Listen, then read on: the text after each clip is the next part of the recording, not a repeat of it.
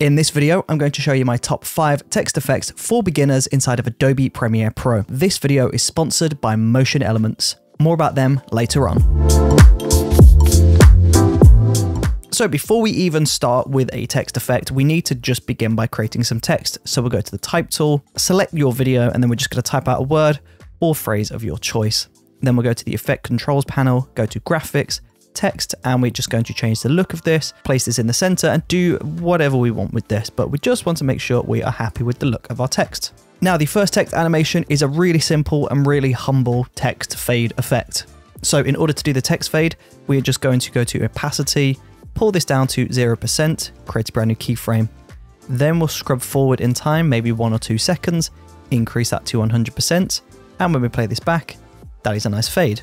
Although we can improve the look of that by changing the look of these keyframes. So we're going to right click the first keyframe and select ease out. And then we'll right click the second keyframe and select ease in. And now when we play this back, that's a little softer. And that is text animation number 1.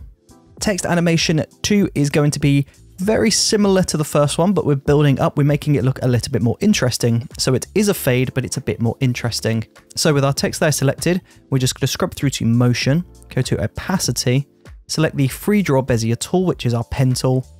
And then we're just going to draw a rectangle around our text layer like this. Now we'll scrub through to the end point of the animation. So we'll just go a few seconds into that. So somewhere around here, and create a brand new keyframe on the mask path. Then we'll go towards the beginning, select mask 1 to make the mask appear again, and we are just going to drag this down. Now when we play this back, you can see it's fine, but it doesn't look very pretty, and that's because the edge of that mask is a bit too solid. So if we increase the feathering to create a really soft roll off, now when we play this back, that looks a lot nicer. And of course, it doesn't have to be from down up. If you wanted to change this, we'll just zoom into that first keyframe. So make sure you're hovering over that first keyframe, select mask 1, and we'll just move this to somewhere else. So we've just moved it over to the left, and now it's animating in from the left. And we'll just change that again. So we'll put it in the top left, and now it's going to animate down in a nice diagonal. And that's how that looks. Now this doesn't have to be a rectangle. If you wanted to, we could create an ellipse mask. We're just going to go to mask expansion and pull that all the way down until the text disappears. We'll increase the feathering to a high number, so somewhere around 500. Create a brand new keyframe on the mask expansion towards the very beginning. Then we'll go a few seconds over, and we're just going to increase the mask expansion until that whole letter or that whole word is there. And now when we play this back, you can see this fades on as a circle as opposed to that rectangle effect. So it's the same technique, we're just using different shapes to create different results. So that is text animation number 2. Before we carry on with this video, I first just want to take a very quick moment to talk about Motion Elements. Motion Elements is an online marketplace where you can download video files, stock footage, audio files, Premiere Pro templates, After Effects templates, Notion files, so much more. It's a really great platform for all of your creative needs. And because they are a sponsor of this channel, if you use this code, then you will receive a really nice big discount on your first month subscription. Now, back to the video. Number 3 is going to be a rise up. Sounds complicated, but it's really actually quite simple. So to do the rise up, all we are going to do is go towards the end point of the animation. We'll go to here. Then we will create a brand new keyframe on position in motion. And then we're also going to create a mask. So we're going to go to opacity, select the free draw Bezier, and we're just going to draw a rectangle. So you want to go to this bottom right point down here, top right, top left, bottom right, and you want to make sure you get that quite close to the bottom of the text layer. You'll see why in a moment. Then we'll create a brand new keyframe on mask path at the same point as the position. Then we'll go back in time, and we are just going to move the position down.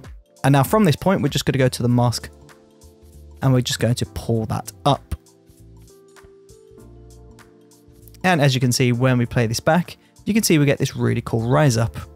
But again, if you wanted to just soften off that edge a little bit, then you can increase the mask feather. And that's how this would look. You get this nice rise up effect.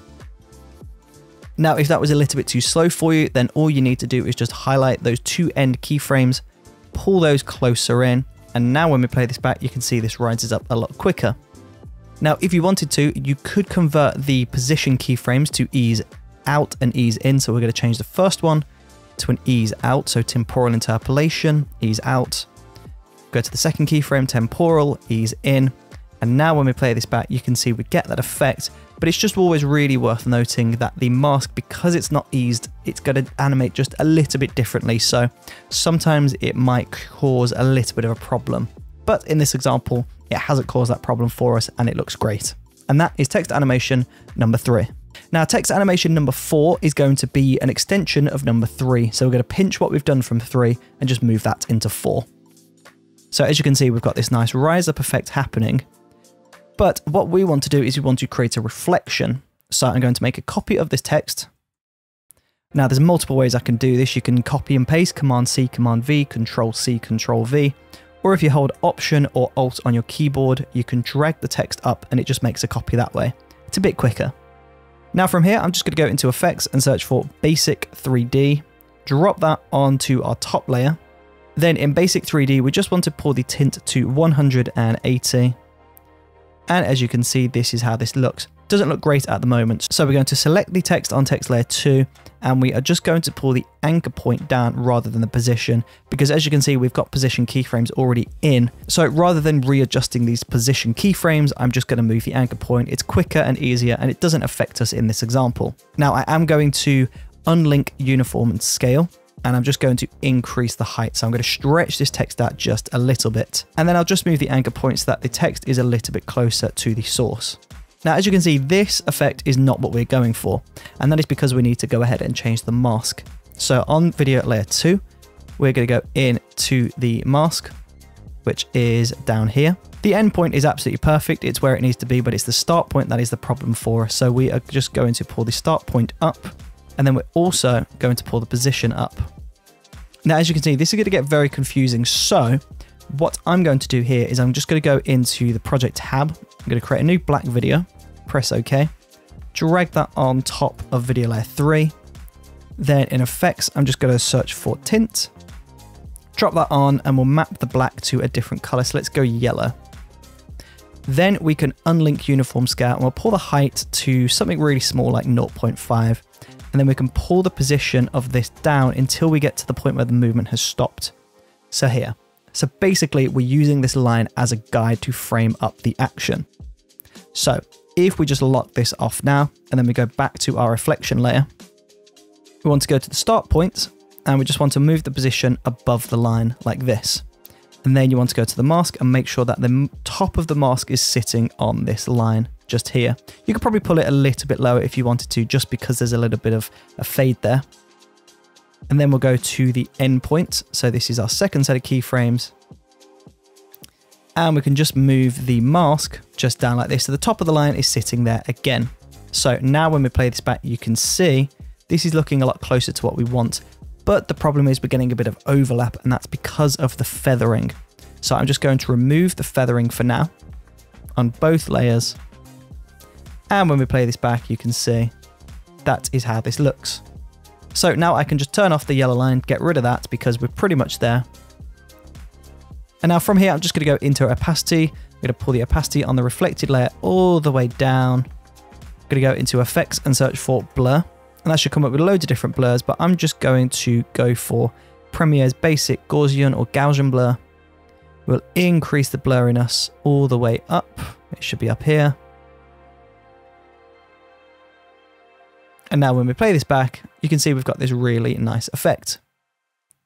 Of course, if you wanted to, then there's a lot that you could do to this. You could add a shadow, you could maybe add some frosting to this effect. There's a lot you could do to build on this.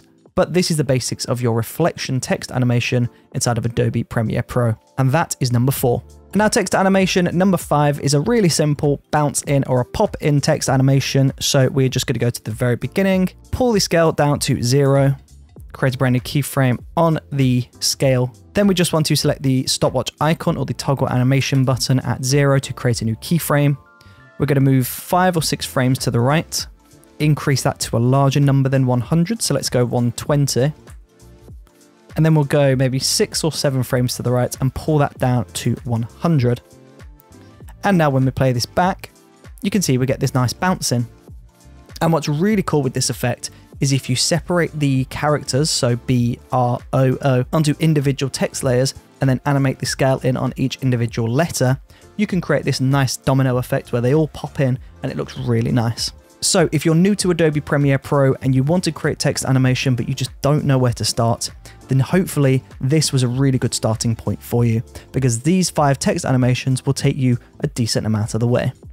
So thank you ever so much for watching this video. I really do appreciate your support, and hopefully I will see you on the next video. See you there.